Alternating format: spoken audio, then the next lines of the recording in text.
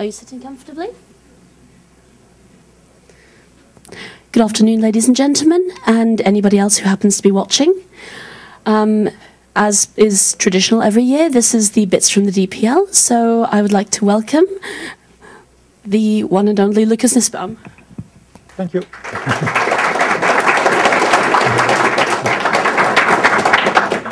Thank you for coming. Yeah, okay, that's fine. So, to start this talk, I wanted to look back a bit about what we achieved as a project since last year, DebConf last year, because I think that this was a great year for Debian. First, we made decision the init system debate, init system choice. That was hard, but we made it. We set up LTS support for Squeeze. That's also something that's been discussed for a few years, and it is finally starting and working. If you look at what others think about Debian, I think that shows that Debian is stronger than ever as a foundation. After the decision on systemd, Ubuntu followed just a few days after that. Valve chose Debian as a basis for SteamOS. That shows that people look at Debian and see a strong foundation for their own projects and follow our technical choices. There has been many new exciting developments. Sushi is Debian.net, Tracker Debian.org, Debian contributors, Debian CI, and many more to come if you look at the schedule for DebConf. And the Jessie freeze is looking quite good. We are down to 340 RC bugs. If you look at the stats for the previous releases, it means that we are at about 21 weeks to release. So if we just hurry up a bit, we can release by Christmas, basically. Well, maybe that's a bit a dream, but who knows? We'll see. OK, so I wanted to use that talk about things that were discussed quite a bit during the DPL election, and that might be boring to some of you, but I think it's important that we take a look at Debian's financial status to understand where we are. So in that talk, all values are in US dollars, since we are in the US, which means that even if you see a value about FFIS, which holds funds in euro, for example, or Debian CH, I've converted it using those rates. That was the rates a few days ago. So first, Debian funds are not held directly by Debian, but Debian uses a set of trusted organizations so basically Debian has bank accounts at several organizations. Each organization provides a different level of service and detail about money that they held about Debian, which means that doing all those stats actually takes a lot of time and requires quite a lot of scripting.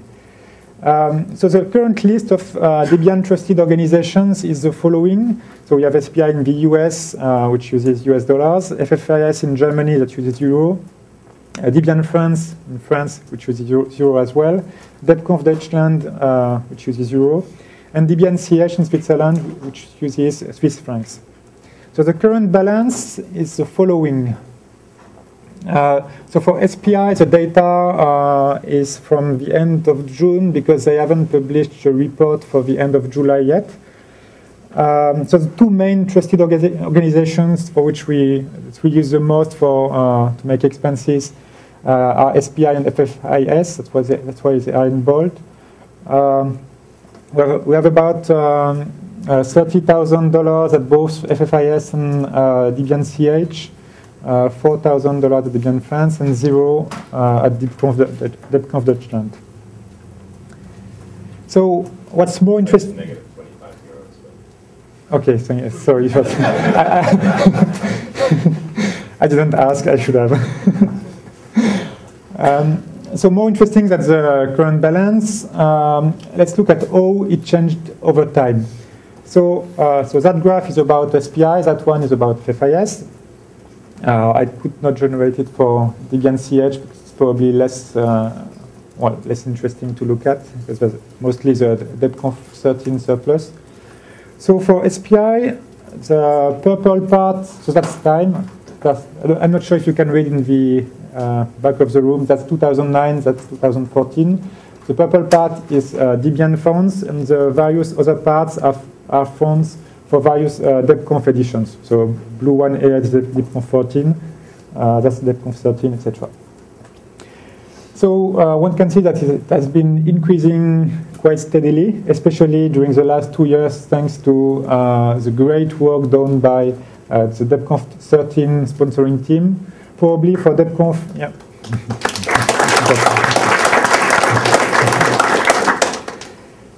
Probably for DebConf 14 it's going to drop a little because there are things to pay.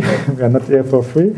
But still, it is expected that DebConf 14 will also generate a surplus. So, You suck, spend the money on travel sponsoring. Yes, sir. yeah, so it looks a bit exponential actually in the end. I don't think it is. Still, it's a bit scary. For FFIS, it's a lot more stable. It has been going down a bit recently, but that's just because we have been using FFIS for quite a lot of quite large expenses since the beginning of the year. But that's actually starts in 2002, so you see that yeah, that's always been between almost zero and $60,000. So I tried to look at various aspects that are related to Debian money. First, donations. So I've passed the data about credit card donations to SPI account. So those donations are processed through a third-party service called Click and Pledge. So if you go to the debian.org/donations webpage, you get a link. If you want to donate via SPI, you get a link to a page that looks like that. And actually what's important for the next slide is that that form enables you to donate to various organizations, not just Debian, but you have a long list of organizations which you can donate to. So that's actual numbers. So that's the year, of course. That's the total donation to Debian for the given year. So for 2014, that's up to a few days ago. That's the total of donations where Debian was involved. So what happens is that you can go to that page and decide to donate $150, 100 to Debian, and 50 to another organization, for example, OpenWRT. So that's the total of donations. That would be 150, and that's the 100 that goes to Debian. So one can see that the median value for donations is actually really stable. We get a lot of small donations. It's important to remember that there are lots of individuals giving small amount of money to Debian. It's actually fairly stable if you consider the fact that in 2010, 2001, 11, 2012, we got 3 large donations using credit cards. So if you remove that, basically it's stable over the years. It looks like we are a bit lower than, well, we are 2/3 of the year if you multiply it by, well, if you do the computation for 2014. The projection looks a bit low, but that's also probably expected because we get lots of donations at the end of the year. I think that's because US citizens do a tax report at the end of the year, and that's the point of time where they decide that it's a good idea to give to Debian. So December is usually the big month for our donations.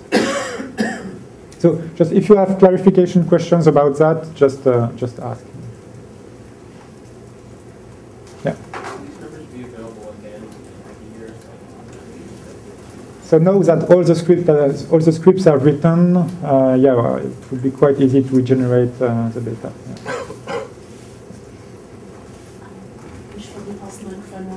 Oh yeah, I will just repeat that kind of questions, but I was asked whether the data would be available again at the end of the year. So let's look at expenses. So question is, how does Debian spend money on? What does Debian spend money on? So the first, well, big expense for Debian is DebConf. The budget varies quite a lot depending on where DebConf takes place. Because of venue cost, for example, that varies quite a lot. It's between $150,000 and $250,000 per year, including travel sponsorship. For this year, it was $42,000. We spend quite a lot of money on other kind of travels for sprints. Some, but not so much on Debian developers traveling to upstream conferences. That occurred 2 or 3 times this year, I think. We found some other events, for example, mini DebConf, to make it easier for for speakers to travel to mini DebConf. We funded Tails Hackfest in July.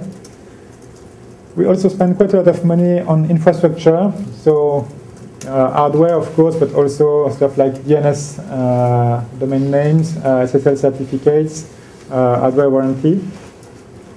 So I don't have the data, the detailed breakdown for SPI, which would be more interesting, but actually a lot more work to do.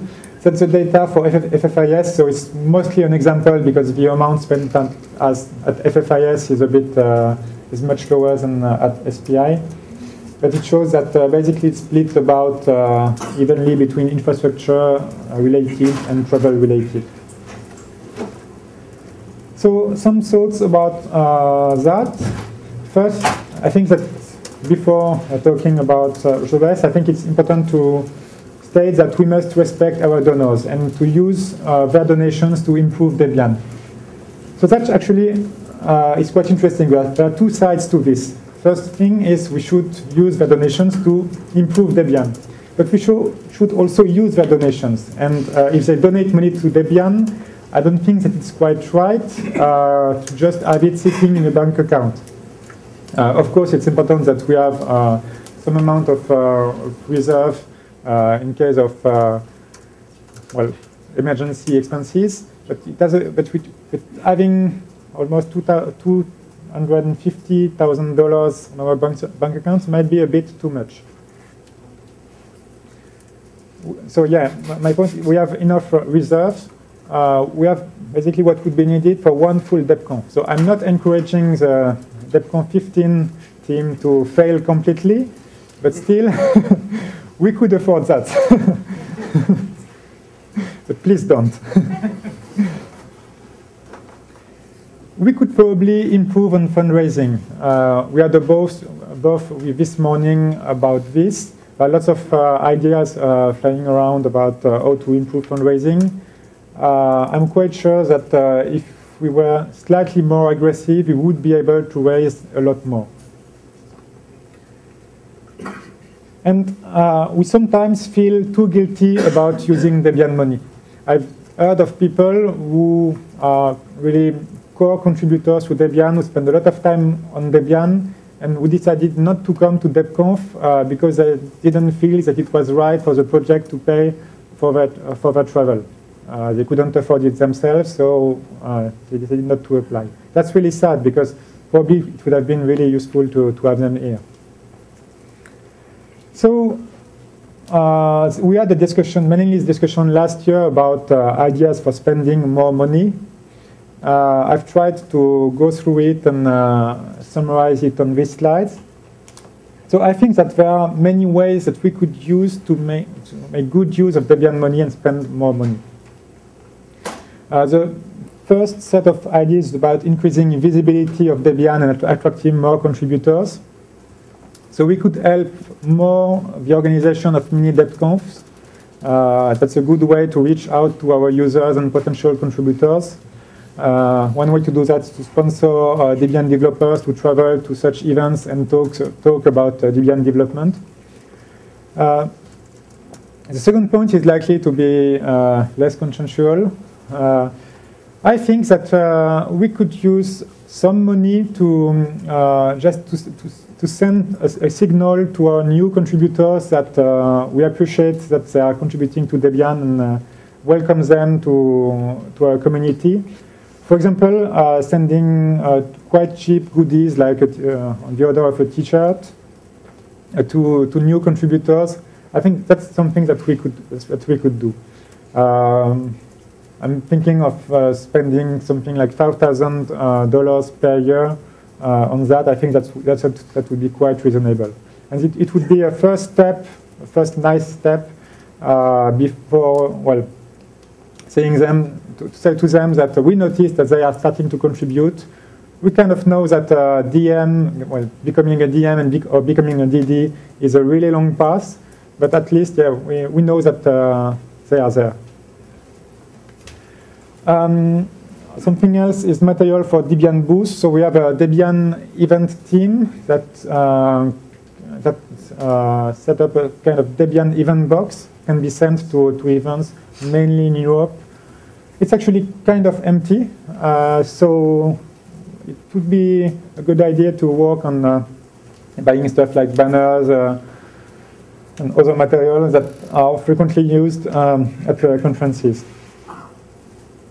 Another thing that was discussed is improving security and trust of Debian, Debian archive by buying cryptographic cards for DDs.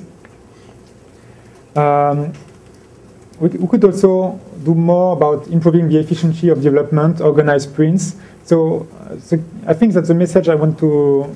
Yeah. I don't want to start a bike shed discussion, but so yeah. Well, no, I use the mic. Okay. So okay. I'm quite sure that not all of this well, some of this might be a bit controversial. Let's discuss it at the end of the talk. Let's not start a big discussion right now. I hope that there will be time to discuss this. But if you have clarification questions, I'm fine with taking them now. So, yeah, so regarding sprints, there are quite a lot of sprints that are being organized, mostly by core teams. I think that we can extend to more teams and have we don't have that many packaging teams meeting using sprints. We could totally do more of that. So hardware used for Debian development. So I don't think that we can afford buying laptops for Debian developers. But when someone needs specialized hardware, could be porter machines for, well, development machines for porters. Last year we bought a quite powerful system so that one of the DI maintainers could do builds of DI at home with a fast machine. So that kind of expenses, I think that's something that we could do more as well. And yeah, and then finally more travel sponsorship for DebConf. I don't think that we can afford sponsoring every DM plus DD to DebConf, but probably we should look into sponsoring more or even a lot more. Like for example, for DMs, it's quite nice to have them at DebConf, get involved in the community, and that's usually, well, probably most of you have realize that, but once you are at DebConf, you talk with a lot of people, and usually, as a result, you do more in the future in terms of Debian development. Then last point about improving communication with upstreams. We could sponsor travel and attendance to some upstream conferences. For example, it would totally make sense for Debian to sponsor travel and attendance to PyCon for our Python developers if they cannot find another way to attend. And that's really important to have a good communication with our upstream developers. So I think there was a suggestion at some point to have dinner once a year with your upstream. I don't think that Debian should pay.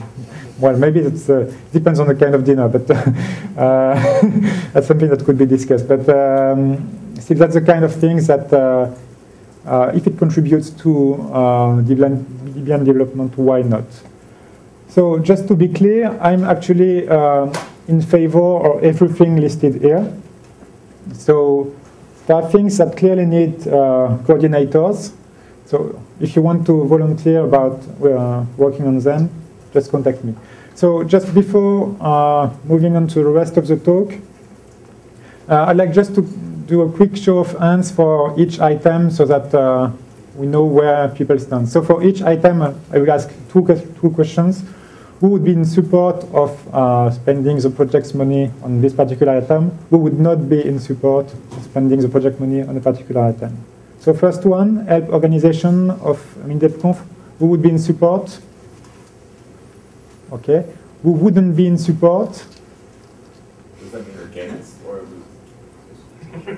or reducing our current spending of money on such thing, possibly to zero. Well, currently we are spending money on this, so. Yeah. So goodies for new contributors. Who would be in support? Okay. Who wouldn't be in support? So I would say about 70 or 80% of people are in support. Just to give just for the video, because we are not recording the room, and it was 100% for the first items. So material for Debian booth, who would be in support? Okay. Who wouldn't be in support? Okay. So probably 80 or 90%. Cryptographic smart cards for DDs, who would be in support? Okay. based on free hardware? Yes. Who wouldn't be in support? Okay, so 90% at least. 95%. Sprints would be in support. Wouldn't be in support. Okay, so 95%. Hardware used for Debian development, who would be in support? Who wouldn't be in support? Okay, 100%. I said no laptops. More travel sponsorship for DebConf would be in support. Come on, Paul, jump out. Who wouldn't be in support? Okay, 100%. And sponsoring travel plus attendance to upstream conferences, who would be in support? Who would not be in support? Okay, 100%. Okay, so as kind of expected, the most unpopular one is goodies for new contributors, but there's at least 70% support for all of them. So we will be able to discuss this at the end of the talk. I made it quite short so that we have time to talk about this. I'm not going to just things that there might be good points in the 30% that disagree. So the second part of the talk, I wanted to do some, let's say, think tank about Debian. So I don't know who is familiar with SWOT analysis. So the idea is to try to look at strengths, weaknesses, opportunities, and threats to Debian in that case, and look at what can we build on in terms of strength, what are the, or in terms of opportunities. So the difference between strength and opportunities, or between weaknesses and threats, is that strengths are from an internal origin, so that we are stuff that we built ourselves, and opportunities are stuff that have an external origin, that is stuff that came from the outside, that just happened to happen at the same time as currently. Okay, so and weaknesses and threats are things that are or might be harmful to us now or in the future. So I tried to do that work. You might disagree with me. So let's go through it. So first, strength. I think that what's quite really great in Debian is that when you talk to people, there's a strong shared common ideas and goals among contributors. We all feel very strongly about our general goals. We might disagree on many small details. That's, for example, what is free software and what isn't. But still, I think that it's quite, for an organization, that's really great that we agree on so much and care so much about it. There's also widespread agreement about our foundation documents and procedures. Of course, the secretary might sometimes have things to say about particular things, but still we all care deeply about respecting those documents, and maybe even a bit too much, maybe a bit too conservative sometimes about those documents. But everybody cares about Debian and likes it, even when not using it. If you look at the systemd debate, it was all over the news because everybody looks at Debian and cares about it, and everybody loves Debian. When you go to conferences, not DebConf, and you say that you are involved in Debian, everybody, even using derivatives, say that they are really big fans of Debian with a deep respect for the project. We have a large active community of volunteers. So I was wondering earlier this week, does someone know of larger free software projects other than Debian? Community projects? I think that Debian is clearly by far the largest community free software project. And that it works so well, in some sense, is really, yeah. How many are you talking? What are the numbers on that? So we have 1,000 official developers plus about 300 DMs, 240 DMs, plus a lot of people who are just contributing without any official status. And to a single project, I mean, if you take the Python community as a whole, that's probably larger than that. But to a single, under a single umbrella, I think that that's really large. Also, Debian is independent, and we don't compromise with it, and that's actually something that is probably quite attractive to many other entities. If you look at companies, from a company point of view, the fact that someone can join the community and don't feel like they are joining an inside company name shop is actually quite great, and probably that's why companies like Valve or more recently HP are looking into working with Debian. So in terms of opportunities, we are probably one of the few remaining large fully community projects, or at least distribution. In terms of size, we are probably by far the largest. Many other projects are becoming more and more company-oriented. And I think that we all care deeply about the fact that we are remaining mostly independent from any company. There's also, following all the Snowden stuff, hostility towards some big corporate players, and by having such independence, I think that we are in a great position to succeed. So now let's look at the darker sides and our weaknesses. Actually, the slide is a bit longer. That's not a good sign. But first point is we tend to, well, we are a large project, but there's some dispersion of manpower. So the slides will be available. You see people taking pictures, but that might not be useful. So there's a dispersion of manpower. We have lack of manpower. There's a lack of manpower on core things. Most of our core teams are clearly lack help, and would use a lot more help. But also a lack of interest and contributors to non-technical tasks.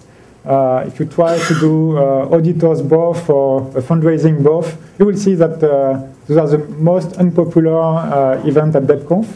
I've been to both, so and that's a bit strange. I mean, that's important as well for the success of Debian, and it's quite interesting to see so many people in favor of spending more money, but at the same time not being so interested in attending a fundraising both. There's some that's probably unavoidable due to the size of Debian, but there's some fragmentation inside Debian. We tend to have teams that become their own projects and don't share that much as much as they used to with the rest of the project. So one good example is Git packaging workflows.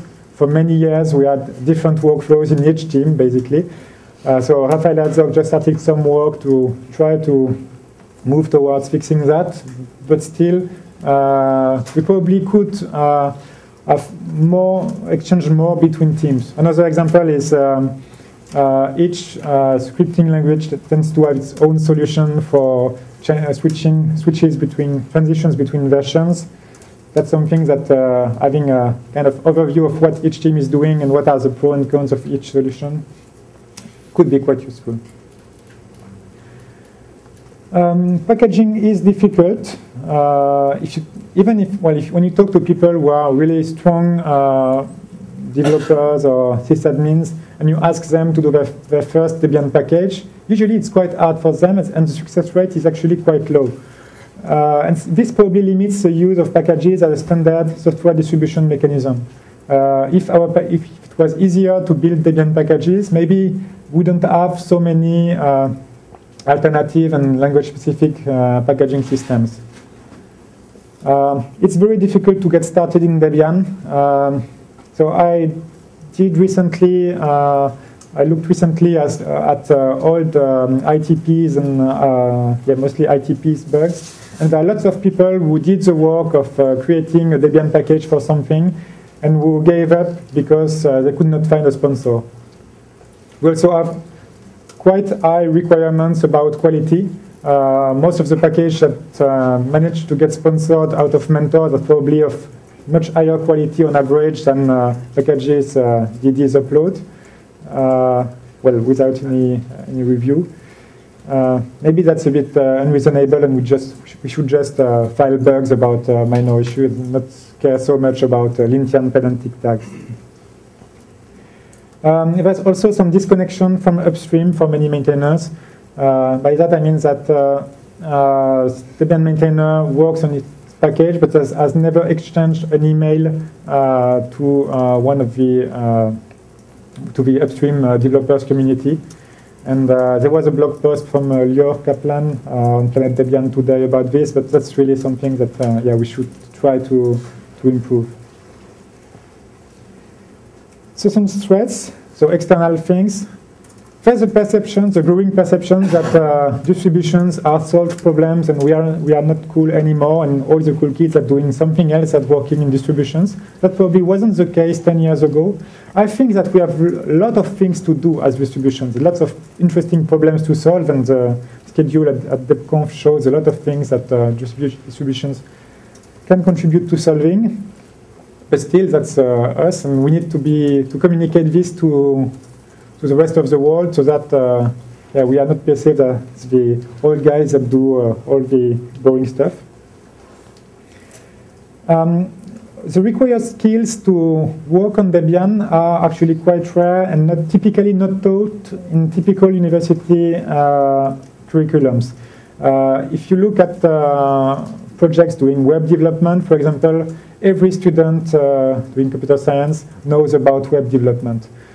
What's required in Debian to contribute to Debian is a bit unclear, actually. It's a mix of development skills, sysadmin skills, deep systems skills, and that's something that is not taught anymore at universities, and it makes it much more difficult for us to recruit students for programs like GSOC or to recruit new contributors. And actually, so maybe you know about gift bugs, so the name is not quite good, but the idea was to tag bugs that are suitable for new contributors. And there are very few bugs tagged like that, and very few turnover about those bugs getting fixed. Probably because we have problems identifying what's the level of skills expected from new contributors. There's also an increasing competition with emerging language-specific packaging solutions. I can't think of a scripting language or high-level language right now that doesn't have its own packaging solution. Can you think of one? Maybe not Haskell, but that's the kind of a failure for Debian, for not having, or for distributions in general, not having been able to impose Debian packages as a de facto standard. So as I said, I wanted to leave a lot of space for discussion today. The slides are available here. To make it easier to discuss, I will just copy-paste the slides, okay, that are going to be the most discussed probably on Gobi. So there's a Gobi document in the talks subdirectory. And, well, thank you, and I'm waiting for your questions or comments or whatever. Natty, do you want to, maybe is it, so Russ and Jan.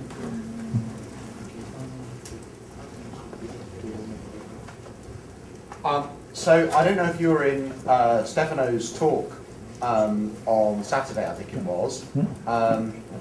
He identified something that some things that I think probably ought to be on our radar as threats, and possibly also as opportunities. Do you think those are important?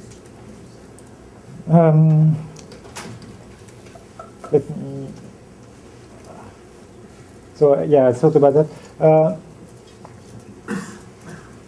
So yeah, I think that's a threat for clearly a threat for the free software community. I'm not sure if Debian has so much to contribute to solving this as a distribution. Well, probably there's some improvement to be done in making it easier for users to install software so that they can run their own infrastructure, their own web services. But that's something that we have not been able to do. Well, probably, yeah. We need people to work on web applications packaging, update the policy on web application. The current one dates from about 10 years ago. It's totally probably unsuitable to recent web applications. We need to fix that problem before, I think, going further in that area. That's a problem that we know has existed for a long time.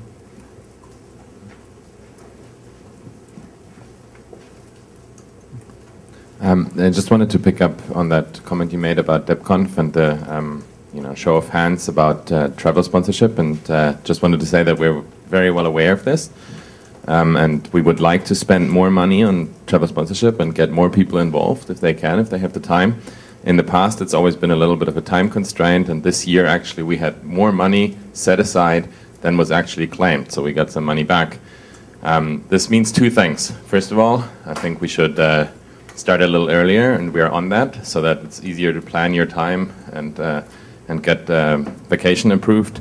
And second, we also need to encourage people that, as a matter of fact, your participation is important, and we will help you do it. And that's the job for all of you guys, and we'll work on the rest.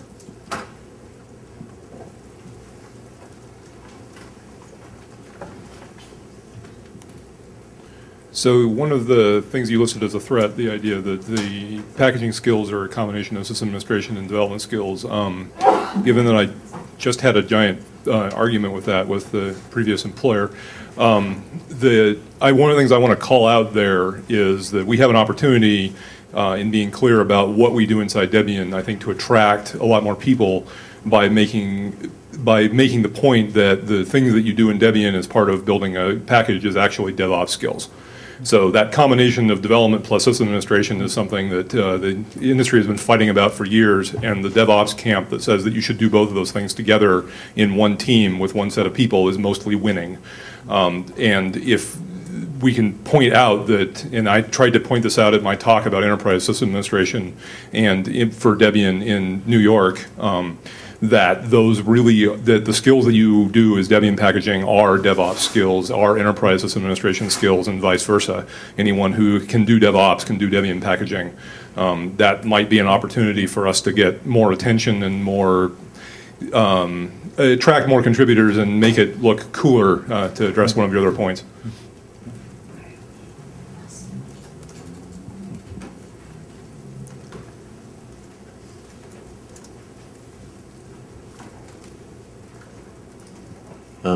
On spending money, Can you stand? spending money. I'd like to see the LWN editors at DebConf 15. Also, the package-specific, language-specific package managers. I see that as an opportunity rather than a threat, because it means that we can develop tools to easily turn those into Debian packages. Yes, that's true. Yeah. Anyone else?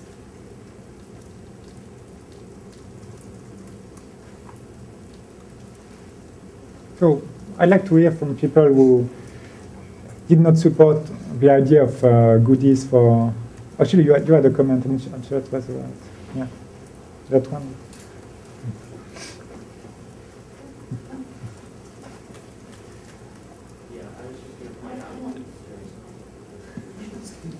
Stand up. Yeah, stand up. Yeah. Yep, okay. I was just going to point out that if we do buy cryptographic smart cards, that does violate the keyring team's requirement of 4K keys, because as far as I know, the maximum key length... Yeah, no. Turn around? Okay. Yes. Use hotkeys. That's true. 2K keys are fine. 2K, yeah. Really? Because as far as the maximum you can get on it. Problem solved. Keyring mate. This 4K key supports 4K keys on the OpenPGP smart card. Yeah, but does the hardware... Hallway track. Okay, never mind.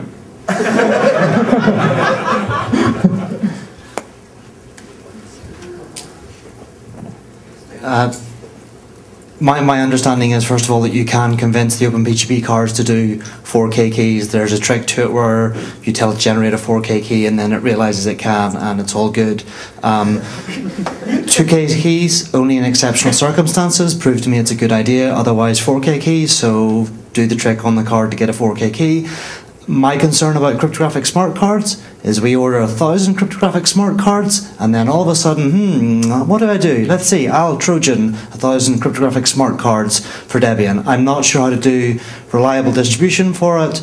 I think it would certainly help in many ways, but there are complicated things which is much more than just the money around it. Yeah. That's why it's in red on that slide, actually. But I'm not going to work on that myself. People can, well, if you figure out how to solve the technical issue, I think you can consider the money issue to be solved. That's my point. If that's not work, it's going to be done for nothing. We can buy them if on the technical side we are fine with buying them.